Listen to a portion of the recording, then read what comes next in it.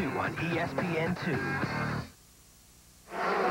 Welcome back to the Kingdome. Art Ekman, David Bailey, Davey Coombs, as we're taking a look at the future superstars of this sport in the 125 West, right here at the Kingdome, and it is Vuillemin 8 seconds out in front.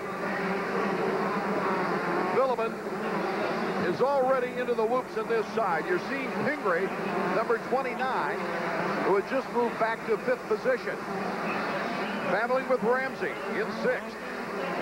So it's Vuillemin, McCormick, Roncada, Dowd, Pingree, and Ramsey. That is our top 6 order. Well, this is where the battle is. The guys out front, pretty strung out, are running a fast pace. McCormick looks to me like he's a little bit on the edge trying to catch Vuillemin. Over the triple, Pingree getting harder and harder to do. Those ruts are getting deeper. The face of these jumps looks like a comb as you head up. And when you land, you got to land in another rut. The balance it takes is just unbelievable. Here's our leader, Vuillemin, through the whoops up to the finish line. It seems like this track, David Bailey, is perfect for his style. He likes ruts. He doesn't steer away from them. He can time the jumps and the whoops so beautifully. He seems to like the hard pack, too, like last week. So I don't know if this guy has a weakness. Here's our Honda stopwatch.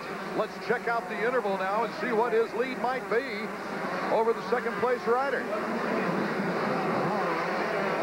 It's about 8 seconds. And it hasn't changed too much, and Roncada's starting to close that gap. Make it a race for second. John Dowd about 14, 15 seconds back. John comes on strong at the end, though. Vuillemin simply dominating this 125 Western scene. He's led 29 of the 45 laps coming into this race, and winning 2 of the 3 last. Roncada and McCormick. It's Roncada now moving into second over the native favorite here in the state of Washington. 3 laps to go. Can McCormick hold on to a podium position?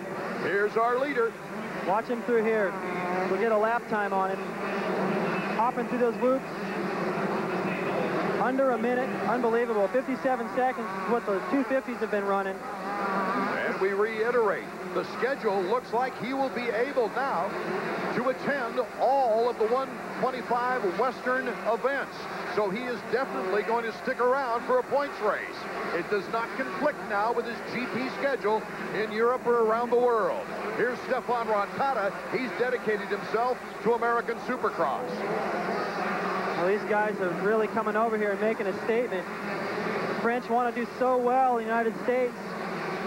They want to get out from underneath that image that Bale had when he's here. All of them very friendly, trying so hard to make a statement. They come over here, learn our language, and now they're starting to take all the spots on the podium, too.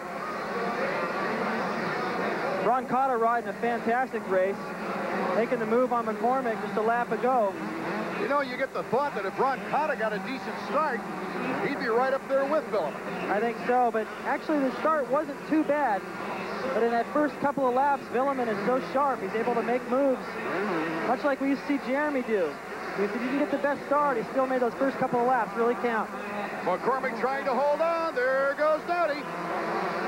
And Dowd moving in front of McCormick now, sending McCormick back to 4th.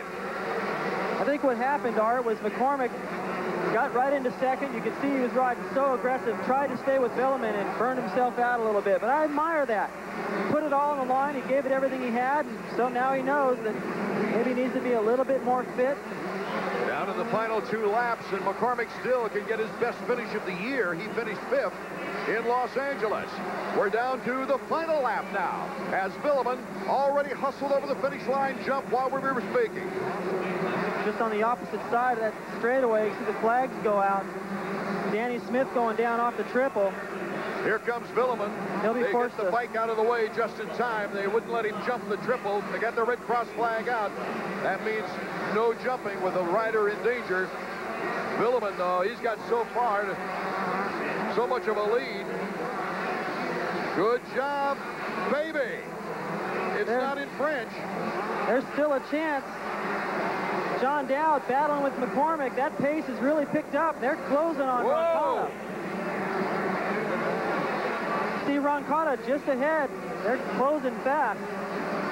Vuillemin's mechanic is Wayne Smith, incidentally, his American mechanic. He has another mechanic, but he goes to Europe. 9:34. The checkers again. The third straight victory for Vuillemin. His fourth career victory, winning here in Seattle last year. And Yamaha has 3 consecutive 125 wins in Seattle. Vuillemin, Roncada, Dowd, McCormick. A terrific 4th place finish. And Pingree rounding out the top 5. We will be right back to the Kingdom with more words from the Frenchman learning English.